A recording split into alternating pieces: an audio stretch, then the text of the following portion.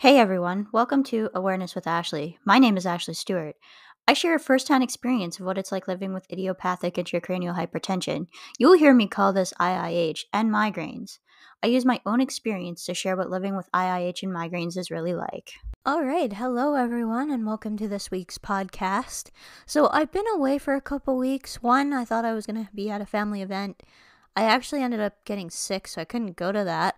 But then last week, I was still recovering from being sick.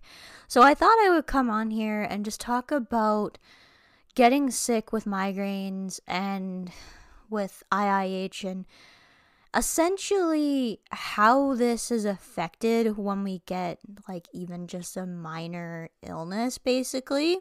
So I'm actually, first of all, filming this on February 28th. So this is considered Rare Disease Day, and IIH is actually a fairly rare disease. I may be in remission with IIH, but you guys are my people. That's why I started the channel, was to talk about my life with IIH, and it kind of has evolved more into migraines because that's what I currently deal with, and that's kind of what my current focus is, because a lot of things are, a lot of the symptoms are quite similar, but there's a few key differences, so I just want to go over those quickly because of Rare Disease Day being this week. So the biggest differences for me between IIH and migraines are the thumping kind of rhythmic pulsatile tinnitus that you often have with it. So it sounds like you can hear your own heartbeat in your head. That is not something that I have anymore. And well, I guess I shouldn't say that. It's not something I have very often anymore. I have had it a couple of times since technically being in remission, but it's never stayed. Like, I had it constantly when I had IIH. The other one is the double vision, of course. So the double vision is something that I used to have also constantly with the high pressure, and it's not something I really experience anymore. I can occasionally get it with the aura phase of a migraine, but generally the aura phase is a little bit different for me now. Those are kind of the two biggest differences. Otherwise, there's a lot of similarities. Pretty much all of the other symptoms that I have with migraines are something that I had with IIH. They share so much in common. I think a lot of people who have chronic migraine and IIH make very good friends because I think, understand each other very, very well in terms of what we're experiencing with symptoms. I find that colds hit me harder now than before when I didn't have any underlying medical conditions. It's really difficult to actually explain this to people because it seems like I think it's a little bit more obvious if you have a autoimmune condition going on, and I do actually have an autoimmune condition, so I'm not actually sure if this is psoriasis. I'm pretty sure it is, though, because it's consistent with what I've had before, actually, when I was diagnosed with psoriasis, which on my hands and whatever was when I was in university. It was a really, really stressful year, but I'm actually, right now, I'm probably the least stressed I've ever been in my entire life, and yet I have one of the worst outbreaks of psoriasis I've ever had. So I've got it on my hands right here, on here, and it's been extremely painful, actually. It's to the point where I probably need to go to the doctor and maybe get another referral to a dermatologist, just because for the longest time I really only had it in my head. So I think I had it in my head as I don't even remember how old I was, maybe 8, 9, 10. I have to probably go and have someone look at this, and I just keep putting it off. I absolutely hate going to the doctor, and I just really, when I'm already dealing with an ophthalmologist and a neurologist, I'm just to the point where I'm just tired of specialists. I just want to be able to live happy life, basically. But yeah, this is getting to the point where it's starting to interfere now, so I probably should actually book an appointment with that. It feels like it hits harder. I felt like I got sicker, actually, when I had IIH too. I don't remember getting sick a lot when I was active with IIH. I was just sick all of the time. I don't really remember having a cold or anything like that. And the reason why I get my flu shot every year is to try and reduce the chances that I get influenza. But I feel like just the congestion just feels all that much worse, and it can take a little longer to shake it off or to get rid of it than before you had a chronic health condition. It's a little bit difficult to explain that to people because it's so individual too. Like, some people may not be affected very much by it at all, and others could be like get deathly or feel like they're getting deathly sick when they actually get sick. And like I said, when I had COVID, I would say the first week was like a mild sinus cold, like very, very mild. Now I say it's very, very mild compared to what I just experienced.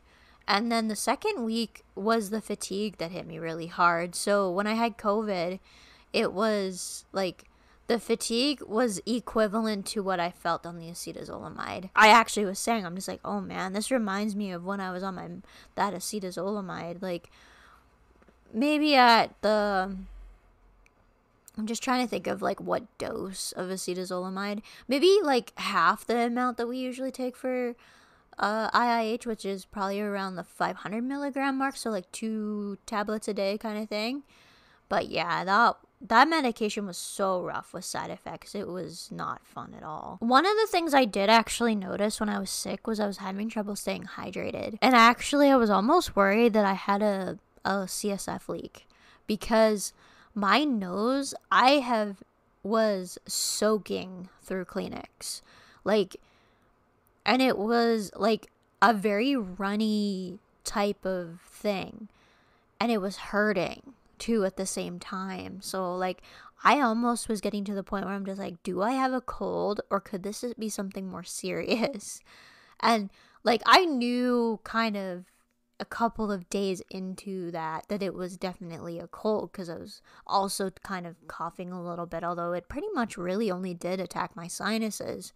But when it started to clear up, it's like, okay, yes, this was definitely whatever. But I almost wondered there for a couple of days it was mimicking a CSF leak out of your nose, like where your nose will drip out spinal fluid. And like that can be a very serious thing. Now, crossed my mind just because like it was so runny and like just soaking through the Kleenex. It was, I don't think I've experienced that feeling for a long time. I don't know if I experienced it when I had IIH, but it just felt like the pressure was so intense.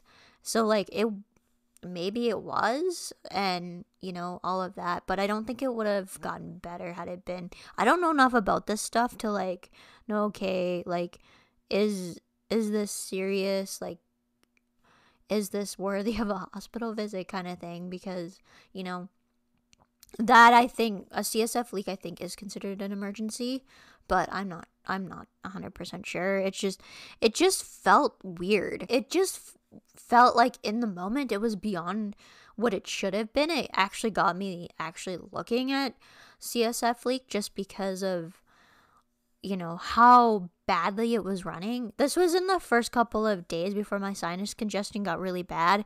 And I actually wonder if one of the reasons why I felt so bad is because I was blowing my nose so much because of the amount of fluid that was coming out. But every time my nose would start dripping, like it was so drippy and so runny that like I felt like the need to blow my nose, and then all of a sudden it just blocked up. I was actually a little concerned too. I was going to give myself a nosebleed. The coughing really came from the fact that I had so much fluid dripping down the back of my throat that I think it was starting to collect in my throat, so then it was making me cough. But other than that, like it was pure sinuses. Another thing people don't realize is that for some of us, when we get a cold, we don't get it very often, but when we get it, like we get it really, like the symptoms are terrible. And I don't know if it's just because maybe you get used to certain symptoms if you've dealt with colds quite a bit. Like if you constantly are sick, maybe you just get used to it. But it feels like because I don't get a cold usually very often, like the last cold I had, last time I was sick before COVID was January of 2020. And I'm pretty sure I actually had influenza that time because I was chilled, feverish, feeling very, very achy. Like, I just didn't feel very good at all. It came with congestion. Like, I remember being quite congested, but I had more of a flu-like presentation, I think, with that than I had with this. Like, I felt a little, the only thing that gave it away that it was definitely a cold after a couple days was I was feeling chilled. So, like, there was no fever, but it was feeling chilled. When I had that whatever influenza type thing before the pandemic, it felt like flu-like. So, like, I don't think I had a chance to test my temperature. I wasn't actually at home when I first got sick. So, like, I couldn't get warm, basically, and that's very unusual. I think I would have been still on medication at that point. I'm just trying to think. Yeah. It's so hard to remember timelines now. So, January 2020, yeah, I would have been, I think, probably starting to come off of the acetazolamide, so I was definitely still on it.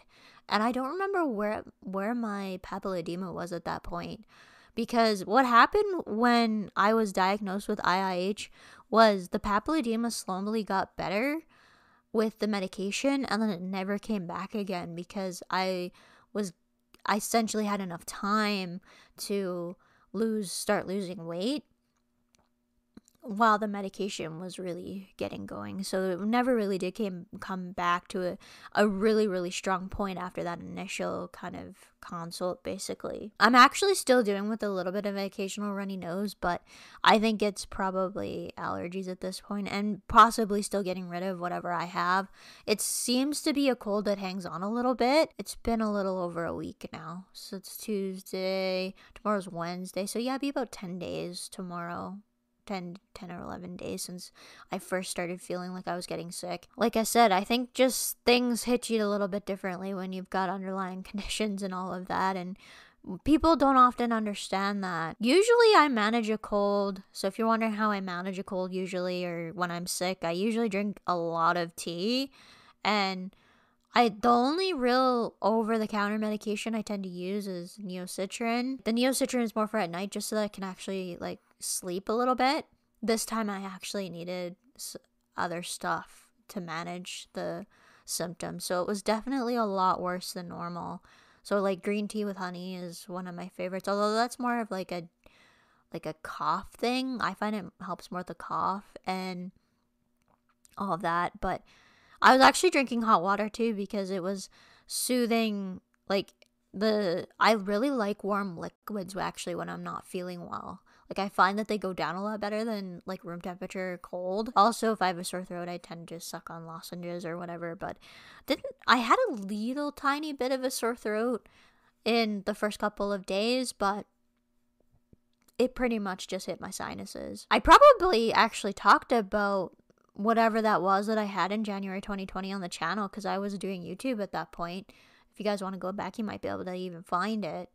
I don't know what the quality of the video is like, but, you know, if you wanted to go back and check that out, I probably would recommend that, because it was a lot more of a flu-like thing. I may not have mentioned it. I don't really honestly remember at this point. It's nice to sit down and actually explain this, because it's not easy. Like, this part of having a chronic illness is not easy to explain to others, but it affects me differently than, like, what chronic illness you have, I think, really affects on how well you do with some things. Like, if you have a lung condition or whatever and you get something in your lungs, like, obviously it's not going to be a good thing at all. Or if you are dealing with, obviously, like, because, and the thing is the viruses seem to attack the weakest part. So, like, because I deal with the migraines, it seems like that always goes to my sinuses. I remember when I was little, actually, I had asthma and it felt like everything went to my chest. So I don't know if that's changed. Like, I actually preferred getting a sinus thing over a chest thing when I was little, because it just felt like it was so much worse in my chest. And actually, I still feel that way, because when I get a chest cold, it feels like I can't walk like 15 or 20 feet without getting absolutely breathless, even now. And it just reminds me of what I felt like when I was little and had asthma attacks. So it's not fun. The sinus colds now are bad because they remind me what IIH and migraines is like when they're at their worst. And chest colds are not great because it brings up bad memories of having asthma when I was little. So, you know, two very bad situations depending on what happens, and it'll go one or the other usually. The cold and not feeling well is the reason why there hasn't been any content in the last week. Thank you guys for sticking around and through the absent video content and podcast content and all of that. I appreciate you guys so much. The channel still is growing despite the fact that I haven't put out regular content in a little bit, so that's fantastic. We actually just crested over 400 subscribers on YouTube. That is something I never thought would be possible, like, ever. I didn't honestly know if there would be 100. So, you know, any amount of reach we get is just amazing. The Facebook page continues to grow too. Like, there's just a lot of interest in the short content. You know, there is less interest in the longer content, and I think it's just because people have the attention spans now where they like shorter content and shorter sound bites. If you guys are wanting stuff that is like easy to share with your family and friends, the shorter content is probably the way to go. And then they're like, oh yeah, and if you want to learn more kind of thing, you can watch the full video. Like, I do this so that I kind of create sound bites and then leave the discussion for the longer videos, just because you can't really get it into the short video content. Honestly though, like, I really don't like short content myself. Like, there's some that I enjoy, but most of it is I like longer content and podcast length. Just if you're wanting to follow me on social media, you can find me on Instagram at Awareness with Ashley, same as on TikTok if you want the shorter content for these podcasts. Once I get to January's content, I actually changed the way I started doing this. So the live show content used to be the podcast. Now, though, the live shows are going to be their own separate thing. This is as of when I get into the stuff from January. And then moving forward, it'll be like the specific content of the podcast that I filmed separately that'll make it as part of the short content. So the only way you'll get to see kind of the live content, which I like the live content because it's like what's happening in the moment. So I've included a little bit of both in this particular podcast because I haven't done a live show either because I haven't been feeling well enough. So I wanted to just update on that, and also it's a little bit more current because I talked about everything that's been going on kind of with all of this. Facebook, Ashley Stuart, which is the same as my channel name on YouTube, and on Twitter at Ashley Stuart 94, which is kind of just, I post the short videos on there, but it's mainly like my short thoughts and whatever. I don't really share a whole lot of content though on Twitter anymore, just because I find it's a very not so great platform to be on anymore. It's more of a little bit of my personal stuff too, because I kind of have everything there on that. Like, it's not just one thing that's dedicated to my Twitter account. If you're watching this on YouTube, please don't forget to subscribe and turn your notifications to all so you never miss a video and you never miss a live. Like I said, with the live content, I'm going to be rotating those between Facebook and YouTube, but I might start focusing on YouTube. I mentioned this in my last live show, I believe. It was either live show or podcast, maybe both, that I may turn to YouTube just because I've noticed that Facebook has been terrible for notifying people about being live. That's not more so on my particular page, but from pages that I like, I notice that I'm not notified as much as I'd like to be, and like I'm a supporter or whatever of the page. And so like it's a problem because like if you're paying to see that person's content and you're not getting notified, if you're just following a page, you're probably not getting notified either. So I just have a feeling like it's a problem. And so like YouTube, as long as you usually have your notifications turned on, they're usually pretty good at sending you at least something of a notification. So I may switch to doing those on YouTube just to try and make it so that we're getting people into the live, because I'd really like to turn those live shows into like very interactive with the audience eventually. That being said, if you're listening on the podcast, please do subscribe and leave a review. It helps get more listeners onto the podcast. And I hope you guys have enjoyed this particular podcast. I hope it was helpful. And I hope to see you in the next one. Bye, everyone. If you enjoyed this podcast, please consider subscribing and leaving a review on your favorite podcasting app. It really helps get the show out there. Hope to see you again next week for our next episode. Bye, everyone.